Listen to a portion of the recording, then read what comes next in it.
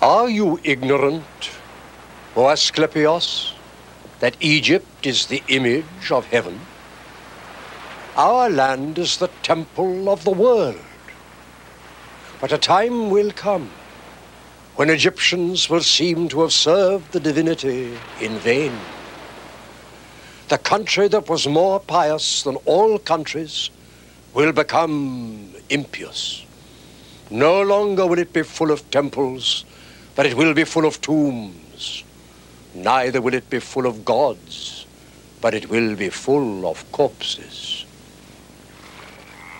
O river, you will flow with blood more than water, and he who is dead will not be mourned as much as he who is alive.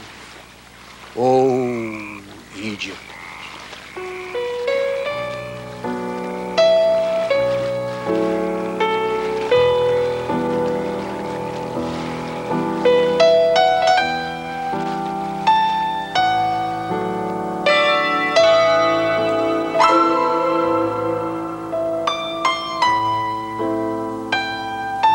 In the temples of Egypt, the symbols of mystical religion still stand.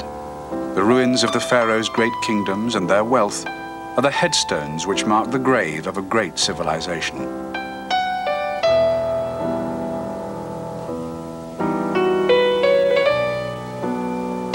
When Christianity came to Egypt, the land of Copts, pagan ritual still survived.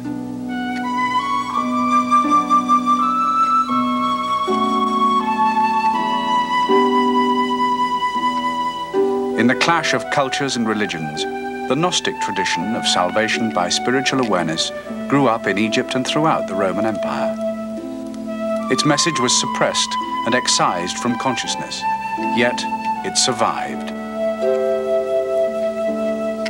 As books, the Gnostic ideas of the first centuries AD were preserved, and in two separate and extraordinary cases, finally brought to the attention of later generations. The Nag Hammadi codices, discovered in 1945, are Gnostic Christian scriptures which shed much new light on the early history of the Christian Church and the Bible.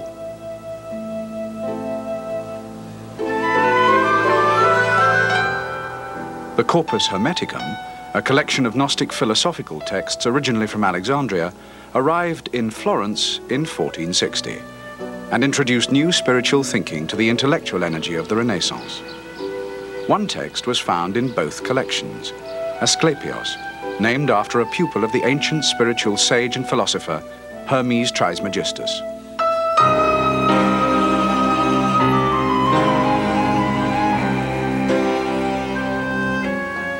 A great miracle, O Asclepios, is man. Honor and reverence to such a being, because he takes in the nature of a god as if he were himself a god.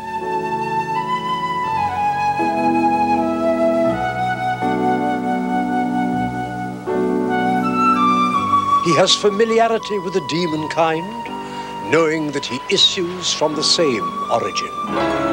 He despises this part of his nature, which is but human, because he puts his hope in the divinity of the other part. Oh, what a privileged blend makes up the nature of man.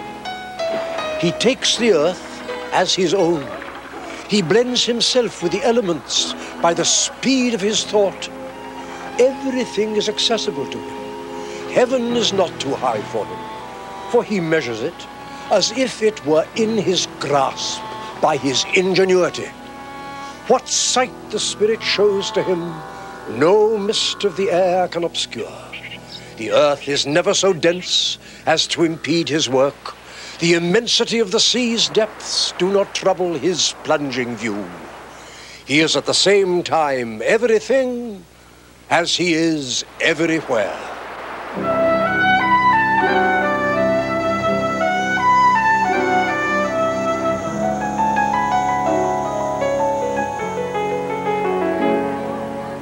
The Renaissance, founded upon the artistic and material wealth of Florence, enjoyed an intellectual climate highly favorable to Gnostic influence.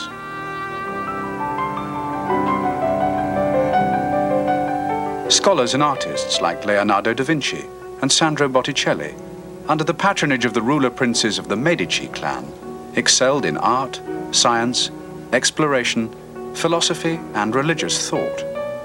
They sought truth, spiritual and material, through a bold new emphasis on man's own powers, in contrast to those dogmas which expressed suspicion of human aspirations which were not controlled by the Catholic Church.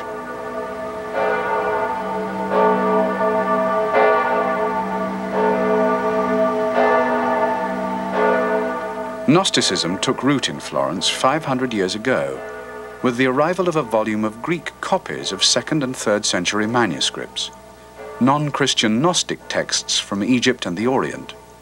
This book was the Corpus Hermeticum, or Works of Hermes. The name of Hermes Trismegistus is connected with the Greek god Hermes, Mercurius in Latin. But there's a great difference. This Hermes is a kind of incarnation which bears the same name, but who has a great and quite other background.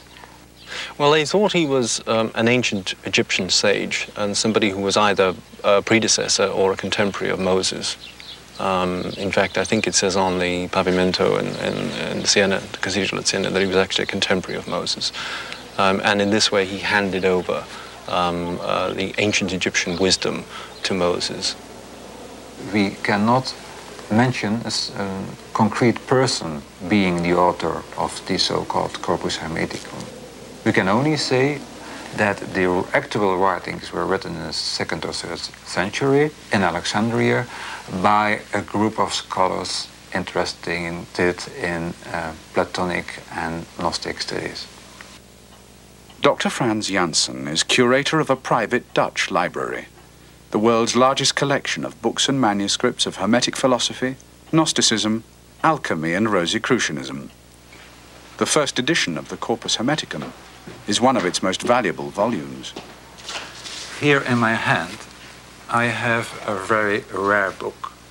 It is the first Latin translation of the works of Hermes, which we call now the Corpus Hermeticum, printed in the year 1471. On May the 29th, 1453, the medieval world came to an end when the Turks overthrew the Byzantine Empire, and a lot of Greek monasteries were overthrown and all their libraries were destroyed. And the Renaissance princes, being men of very questing minds, bought up a lot of the manuscripts that were coming from Greece. It was about the year 1460. A monk came up to Florence, and the monk was well aware that in Florence the ruler, Cosimo de' Medici, was a book collector, and he offered him this Greek manuscript which contains the works of Hermes. And Cosimo was immediately alert. He was over 70 years old, and so he said to Ficino, I know you have other work to do. That other work was the translation of Plato, but this is more important. And I feel that I will die soon, and I want to read first Hermes. It's a very large body of text. Some of them are philosophical, but some of them deal with the occult. They deal with astrology. They deal with what one scholar has called low-grade hocus pocus. It does have the principle of revelation, for example, and this revelation is designed to reveal the nature of the cosmos and to establish man's relationship within that scheme of things. It has been described as either as semi-Gnostic or Hermetic Gnosis. The rediscovery of ancient wisdom in 15th century Florence was due to its ruling dynasty, the Medicis.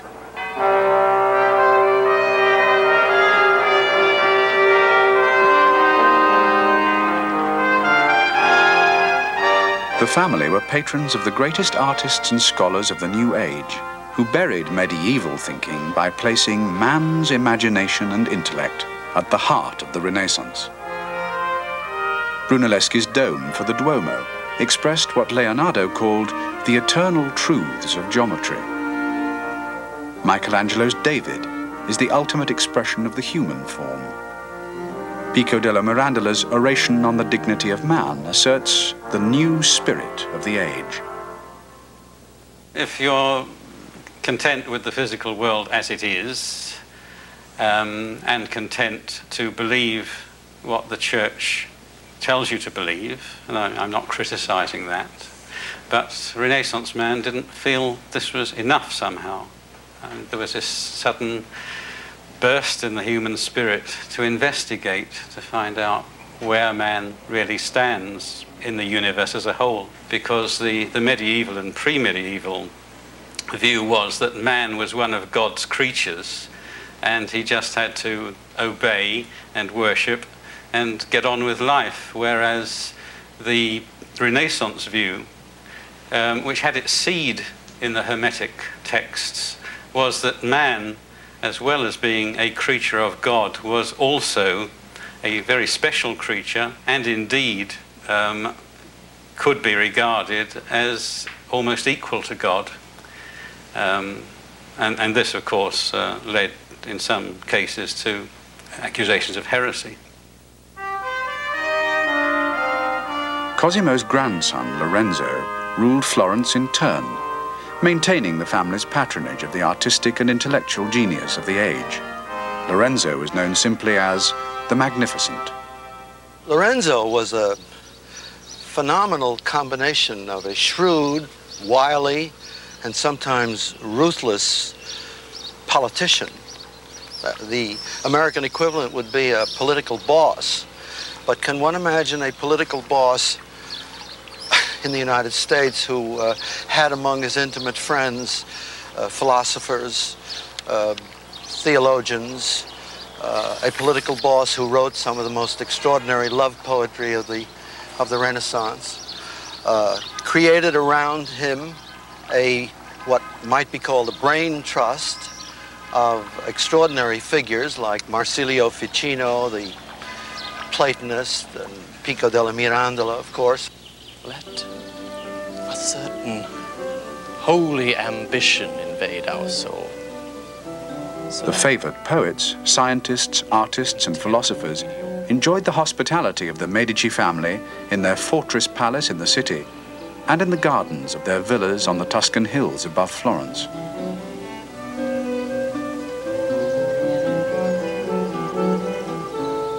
Every year, Plato's birthday was honored at their first country house, the Villa Careggi. The central ideas of Hermetism took hold in this charmed circle, which took them to be a kind of pure and original theology, prophetic of Christian teaching. Ficino, the translator of Hermes and doctor to the Medici family, attempted to practice the ideas which he found in the Corpus Hermeticum. Now, Marsilio Ficino had developed the Hermetic ideas into his medical practice insofar that he studied the stars, as did most doctors of the time. And if he felt that certain planets were in an unfortunate position in someone's horoscope and were causing them problems of one kind or another, he endeavored to correct this by putting up images and lights in certain patterns, and he composed symbolic hymns and pursued what he called natural magic. Magic was the technique to attain Hermetic Gnosis. A magus was its exponent. Lorenzo was portrayed by Botticelli as one of the three magi who came to Christ's birthplace because they had the wisdom to interpret astrology. The ambition of Renaissance man to comprehend himself, the world, and God was all contained in the one word, magic. It derives, I think, from the Persian magi, who are, of course, found in the Bible as the three magi who, by their knowledge and study of the stars, knew that a special cosmic event was happening at a particular place at a particular time, and went there and did something about it. And so the term magi, and from that how they did it, magic, was quite important and quite respectable. But if this was extended to trying to operate upon the angels, you were in poaching on the church's preserve. There were all kinds of blasphemous heresies which could be imputed to this. One of the philosophers who fell foul of the church, despite the patronage and protection of Lorenzo, was Pico della Mirandola.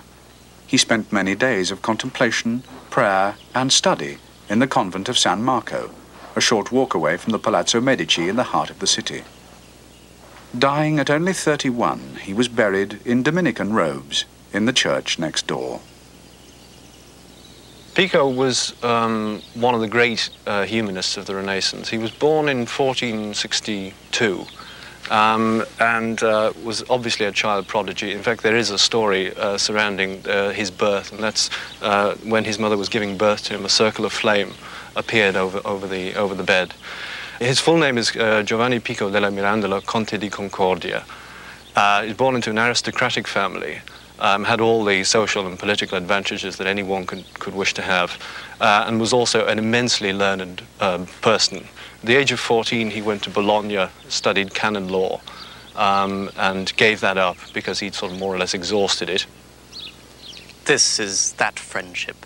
What he wanted to do, his enormous reading, and it was colossal, was to bring together all of, let's say, pagan philosophy, Greek philosophy, Plato and Aristotle and so on, and weld it together with Christianity in such a way that he would make Christianity fit in, as it were, to that tradition, or at least make the pagan philosophers fit in. They were no longer outsiders outside of Christianity. They would simply belong together.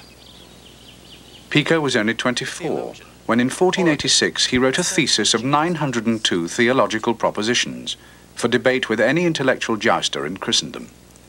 But a papal committee was set up to investigate a sample of 13 points. 3 were condemned as heresy, the other 10 as potential heresy. The work was banned, and Pico fled to France.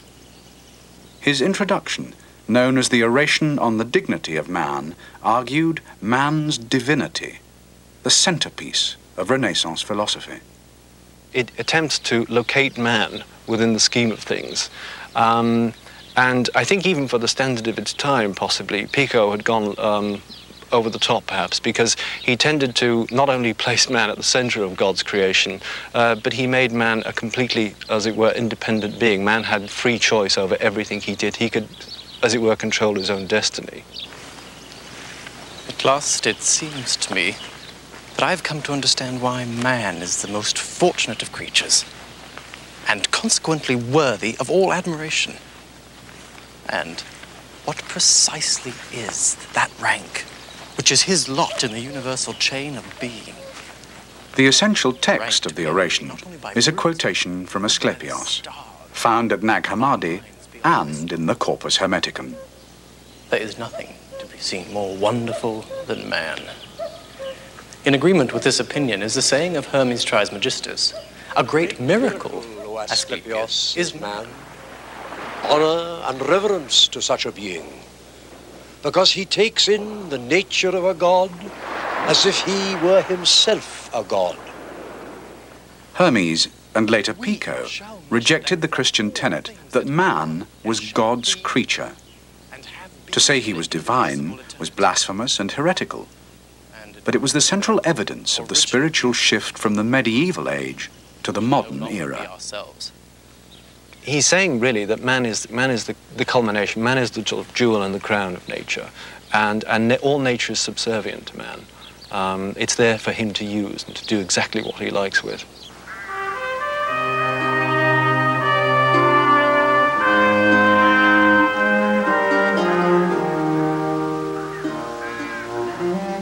The Renaissance philosophers renewed man's perennial attempts to locate himself within the universe, and not merely to accept his destiny as random. It is this which makes the Renaissance the third significant historical instance of Gnosticism. For Gnostics, man is God on earth, and also for Pico, that's become true in the oration.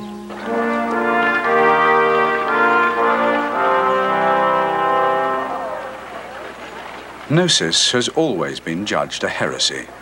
To the Church, Pico and the Hermetic philosophers are as heretical as the authors and readers of the Gnostic papyrus scriptures found in Egypt in 1945. Pico attempted to integrate all previous wisdom, Plato and Pythagoras, Zoroaster and Jewish Kabbalah, to confirm and fortify the Christian tradition. Not for nothing is he called the Conte di Concordia, and it's very important because Pico took things like this very seriously. The whole business of gathering things together and providing a concord in which you would have a whole was quite important to him, and indeed to much of the Renaissance tradition.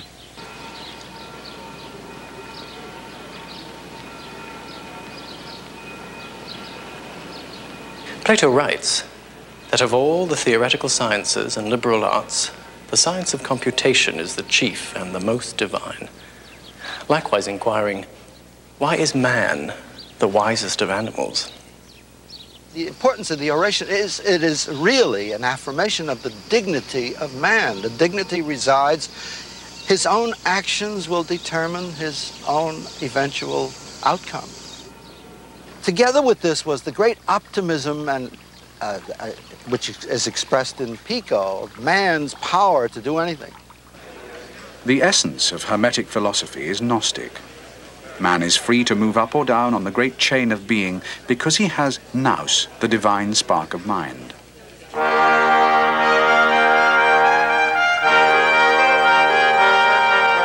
Reaching nous is Gnosis. The aim of the Hermetist is to unite the above and the below, the inner and the outer, the known and unknown, the material and the spiritual, and to use his powers. What distinguishes him from the animals and from the rest of the creation is his own divine spark, which, if he develops the knowledge of how to approach that spark, can become as God, can in fact change the world, as indeed he has since Renaissance times. Thou shalt have the power to degenerate into the lower forms of life, which are brutish. Thou shalt have the power, out of thy soul's judgment, to be reborn into the higher forms, which are divine. The Hermetic philosophy departs from the conception that there was, in former ages, a unity between God and man. And this unity is lost. And what the philosophy aims at is to recover this unity. This is that peace which God creates in his heavens, which the angels descending to earth proclaim to men of good will, that through it men might ascend to heaven and become angels. Contemplation of nature, looking to nature not only with scientific eyes, but through nature, getting the idea behind nature. Whatever seeds each man cultivates will grow to maturity and bear in him their own fruit. If they be vegetative, he will be like a plant. In the oration, you have a beautifully eloquent, spelled out statement of the intermediary position of man. Man consists of higher and lower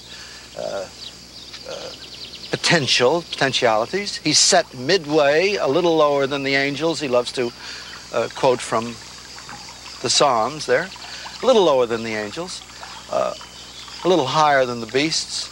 Where he will go, whether he rises to rejoin the one, the source of all being, God, or whether he descends, and not into a Dante-esque hell, but descends to a kind of state of material brutishness, depends on his own will.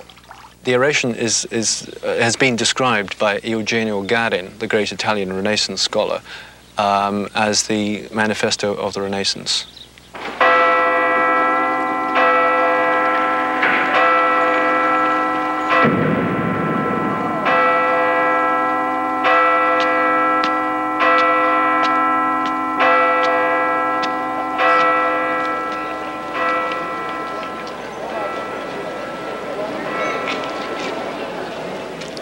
I have read in the records of the Arabians, Reverend Fathers, that Abdallah the Saracen, when questioned as to what on this stage of the world, as it were, could be seen to be most worthy of wonder, replied, "There is nothing to be seen more wonderful than man."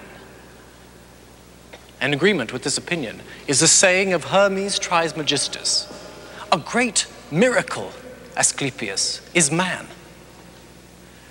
At last, it seems to me, I have come to understand why man is the most fortunate of creatures and consequently worthy of all admiration, and what precisely is that rank which is his lot in the universal chain of being, a rank to be envied not only by brutes, but even by the stars and by minds beyond this world. The best of artisans, the creative powers, addressed man thus: "The nature of all other beings is limited and constrained within the bounds of laws prescribed by us. Thou, constrained by no limits, in accordance with thine own free will, in whose hand we have placed thee, thou shalt ordain for thyself the limits of thy nature. Thou shalt have the power to degenerate into the lower forms of life, which are brutish. Thou shalt have the power, out of thy soul's judgment, to be reborn into the higher forms, which are divine. Whatever seeds each man cultivates will grow to maturity and bear in him their own fruit. If they be vegetative, he will be like a plant. If of the senses, he will become brutish. If intellectual, he will become an angel and the Son of God. If rational, he will grow into a heavenly being. And if, happy in the lot of no created thing, he withdraws into the center of his own unity, his spirit, made one with God, in the solitary darkness of God, who is set above all things, he shall surpass them all. So let a certain holy ambition invade our souls, so that, not content with the mediocre, we shall pant after the highest. And since we may, if we wish, toil with all our strength to obtain it, full of divine power, we shall no longer be ourselves, but shall become he himself who made us. For he who knows himself in himself knows all things, as Zoroaster first wrote. I have also proposed theorems dealing with magic, in which I have indicated that magic has two forms, one of which depends entirely on the work and authority of demons, a thing to be abhorred, so help me the God of truth, and a monstrous thing. The other, when it is rightly pursued, is nothing else than the utter perfection of natural philosophy. The former can claim for itself the name of neither art nor science, while the latter, abounding in the loftiest mysteries, embraces the deepest contemplation of the most secret things, and at last, the knowledge of all nature. As the farmer weds his vines to elms, so does the magus wed earth to heaven. That is, he weds the lower things to the endowments and powers of higher things. If all of this appears new and strange to you, Reverend Fathers, think on how the sphinxes, carved into the temples of the Egyptians, reminded them that the mystic doctrine should be kept inviolable from the common herd by means of the knots of riddles. The theologian, Origen, asserts that Jesus Christ, the teacher of life, made many revelations to his disciples which they were unwilling to write down lest they become commonplaces to the rabble. This is in the highest degree confirmed by Dionysius the Areopagite, who says that the occult mysteries were conveyed by the founders of religion from mind to mind, without writing, through the medium of speech. Let us consult the Apostle Paul, the chosen vessel, when he himself was exalted to the third heaven. He will answer, according to the secret interpretations of Dionysius, that that he saw the cherubim being purified, then being illuminated, and at last being made perfect. When we have been so soothingly called, so kindly urged, we shall with winged feet fly up like earthly Mercuries to the embraces of our Blessed Mother and enjoy that wished-for peace, most holy peace, indivisible bond, in one accord, with the friendship through which all rational souls not only shall come into harmony with the one mind, which is above all minds, but shall, in some ineffable way, become altogether one. This is that peace which God creates in his heavens, which angels descending to earth proclaim to men of goodwill, that through it men might ascend to heaven and become angels. Let us wish this peace for our friends, for our century.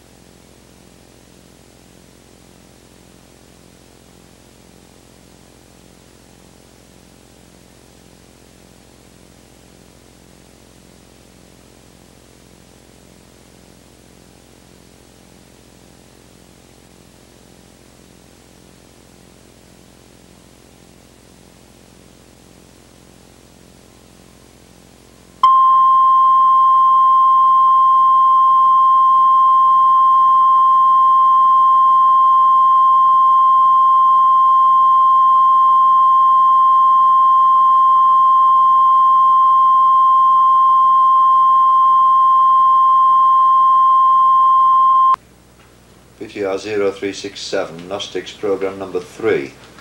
Part 2, take 1. 10 seconds.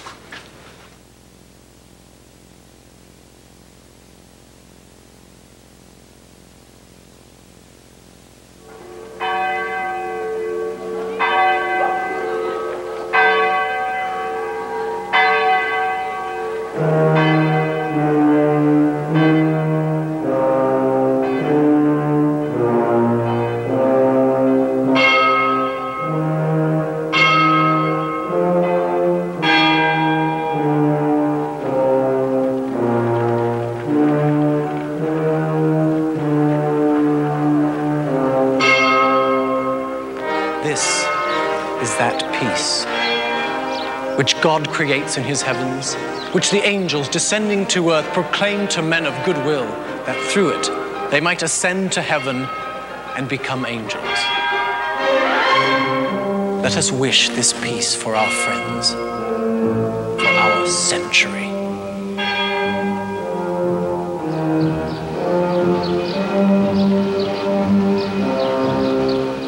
Pico's optimism was ill-founded.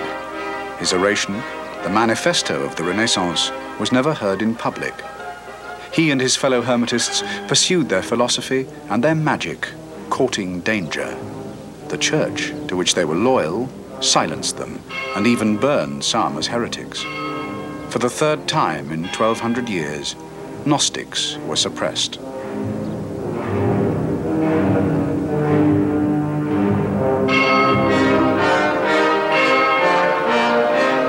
No Christian church has been able to tolerate Gnosticism for long, and both the existence and identity of Gnostic thinkers has been concealed throughout the Christian era.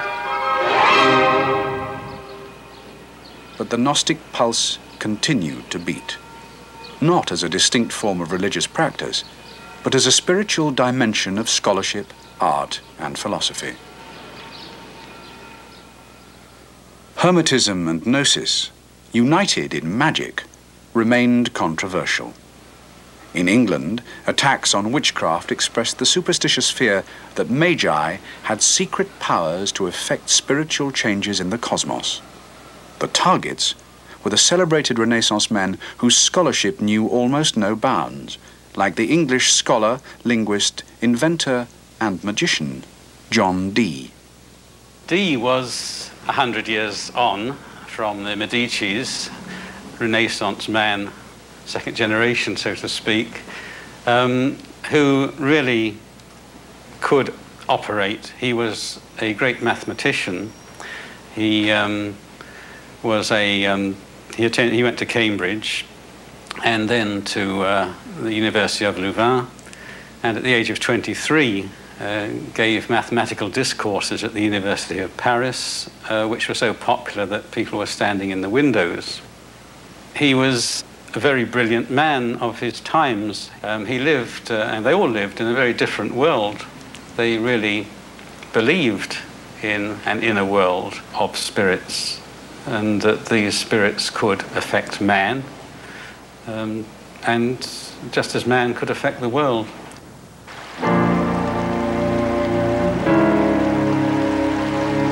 The most famous magician of Dee's era is in the work of Shakespeare. The figure of Prospero may represent a disguised defense of the real scholars and magicians of the time, discredited in a climate of fear and superstition. The Tempest is one of Shakespeare's last plays, and therefore is written in the time of James, because James was very much obsessed with witchcraft and demonology. So if Shakespeare was presenting Dee as Prospero, he was in some way trying to reinstate Dee, or reinstate the image of the Hermetic philosopher. Ye elves of hills, brooks, standing lakes, and groves, and you that are on the sands, with printless foot, to chase the ebbing Neptune, and to fly him when he comes back, you demi-puppets, that by moonshine to the sour green ringlets make, whereof the ewe-not bites, and whose delight it is to make midnight mushrooms, that rejoice to hear the solemn curfew, by whose aid, weak masters though ye be, I have bedimmed the noontide sun, brought forth the mutinous winds, and twixt the green sea and the azured vault, set roaring war.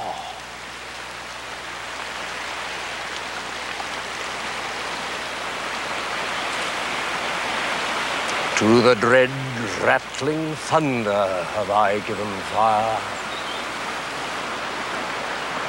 and rifted Jove's stout oak with his own bolt.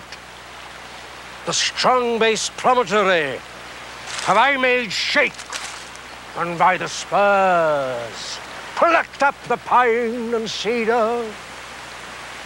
Graves at my command have waked their sleepers, oped and let them forth by my so potent art.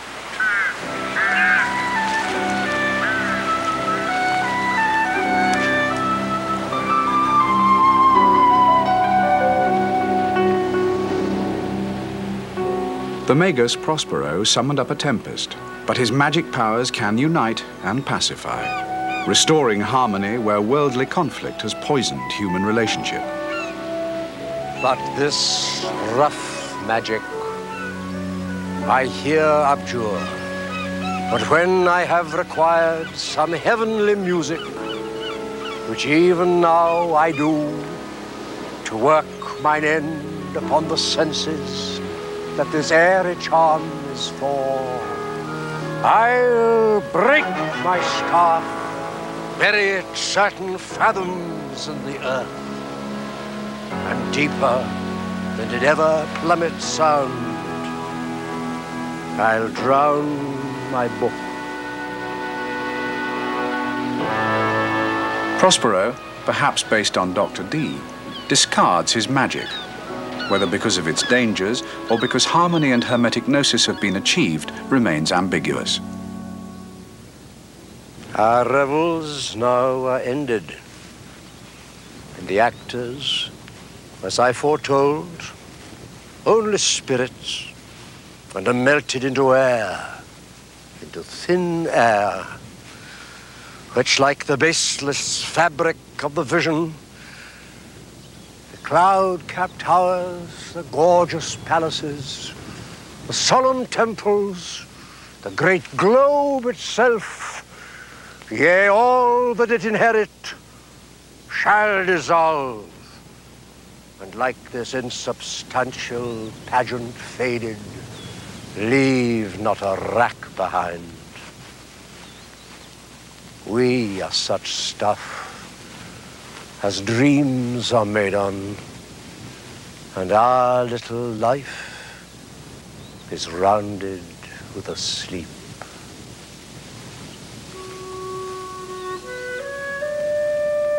Since the fading of the Renaissance, open manifestations of Gnosticism have been rare and intermittent. Its exponents have been scattered. Yet through almost 5 centuries of art, literature and philosophy, the inward pulse of Gnosis has endured, despite its inherent conflict with church dogmas and rationalist principles. Gnosis underlies alchemy and rejected the Age of Reason, yet found exponents in the Romantic era. The 16th century German shoemaker mystic Jakob Böhme is claimed by some as a Gnostic, as is another German, the poet Goethe, who immortalized the magical legend of Faust. Advocates of the Gnostic tradition argue for the Gnostic inspiration of names as diverse as William Blake, Karl Marx, Rudolf Steiner, Carl Jung, and John Lennon.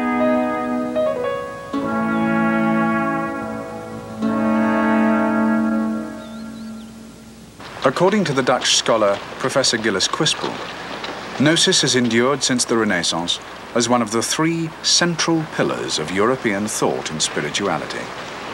Gnosis is the 3rd element in the cultural pattern of Europe. It has always been there in antiquity, in the Middle Ages, and in modern times. Besides reason and besides the faith, there has always been the awareness that imaginative thinking can be true and that the heart has its reasons, which reason doesn't know. Gareth Knight, who has studied Hermetism and magic throughout history, believes that Hermetic Gnosis will survive as a spiritual liberation from the rational world. It's liberating from the trammels of too narrow a vision. It's liberation from a materialistic vision, which is causing us to rape the earth of its resources in a scramble for goods which we don't know how to deal with, because still millions starve in spite of all our technology. And the Hermetic view is that we need to look a little wider.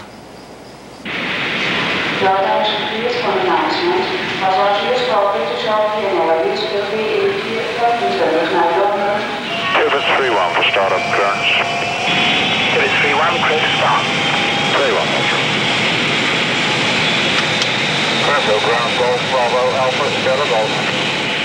The drive of life in itself always comes from an invisible spiritual level. And I believe that the technical world, they discovered the secret of the atom.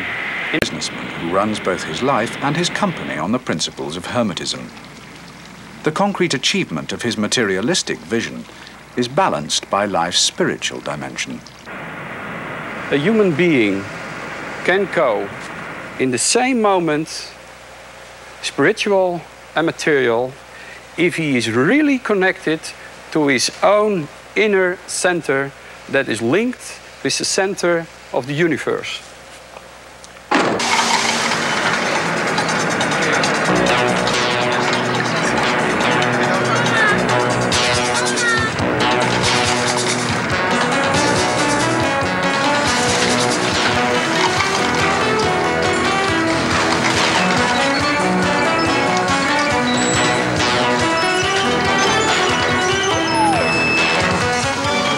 Rittmann's company, De Ster Corporation, is one of the world's 3 largest producers of plastics for in-flight airline catering. The highly automated Belgian factory produces 20 million individual items each day for delivery to airline kitchens around the world. The factory shows for me the meaning of communication. That you are a human being who serves the problems of the 4 corners of the world. I believe that I can be very proud with 600 million articles around me, serving 350 million people all over the world, and be in a daily contact with 250 airlines. The interconnection between this factory and my library is the absolute possibility for a human being to deal with an impulse in a spiritual aspect and in a material aspect. And I can say I achieved with my library, who was a main part in my life, I achieved to be in contact with the spiritual influence of the past, of the Gnostics, you can say, but also the spirituality of today, but even now, the spirituality of the future. Rittmann's private life and his personal wealth have for 20 years been devoted to building this library, the Bibliotheca Philosophica Hermetica in Amsterdam, the world's largest private collection of Gnostic, Hermetic and related manuscripts and first editions. The separate parts of his life form a philosophical whole. If you look to it in a superficial way, it looks a contradiction, matter and spirit. But it isn't. I see my library as the library of the light. And the best thing is to communicate in the light. The writers of my library are well together in the library, in the same communication, the same principle of their absolute relation to that inner impulse. Pico's oration on the dignity of man, with its emphasis on man's spiritual and material powers in unison, is Rittmann's text for life. Pico put the human... The commitment to Hermetism imbues his company philosophy.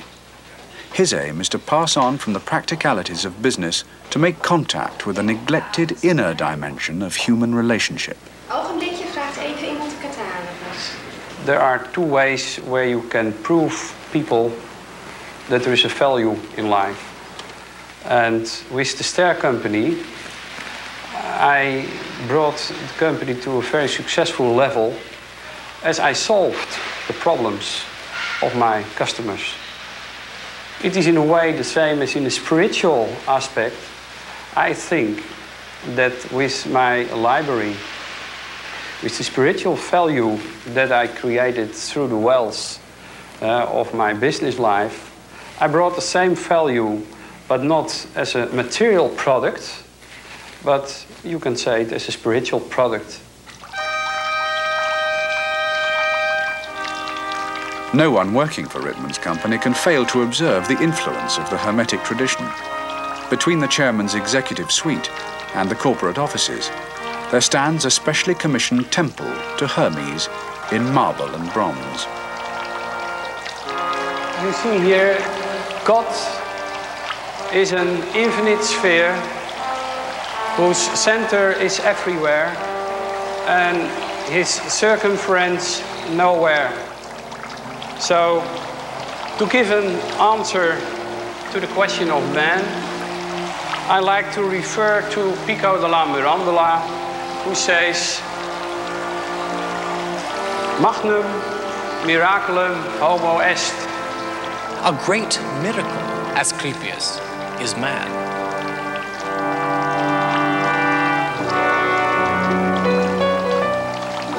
A great miracle, Asclepius, is man.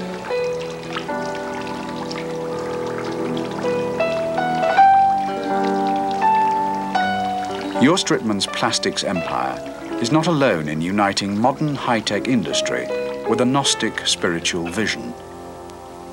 In America's Silicon Valley, there has existed for 10 years a small but thriving Gnostic church, which uses scriptures based on the texts from Nag Hammadi and is led by a woman bishop. He may overcome the powers of the archons of the world. Today, the knowledge of the Gnostics is a self-knowledge. The last program of this series will show that in the modern era, which began with the Renaissance and the dignity of man, the pulse of Gnosis beats still, yet remains a mystery.